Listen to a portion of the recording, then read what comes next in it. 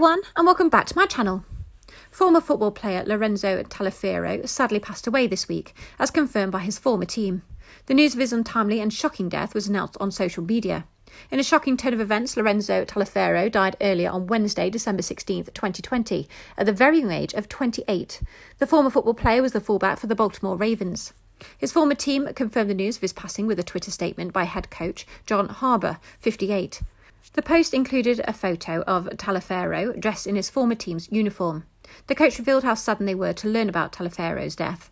Harbaugh continued his tribute, describing the former athlete's strong traits that would be missed, stating, "Lorenzo was a kind, smart, respectful and determined young man."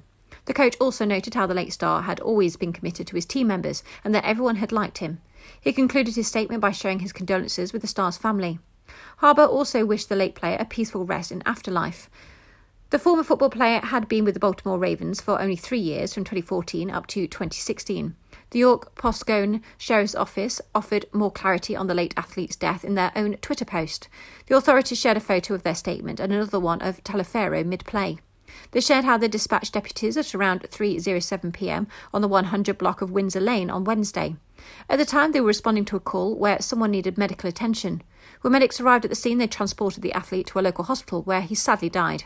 The Sheriff's Office also shared that they couldn't release any of the star's medical information. Lorenzo Taliaferro played 3 seasons for the team with John Harbaugh as his coach. They concluded their post by reiterating Harbaugh's condolences to Taliaferro's family.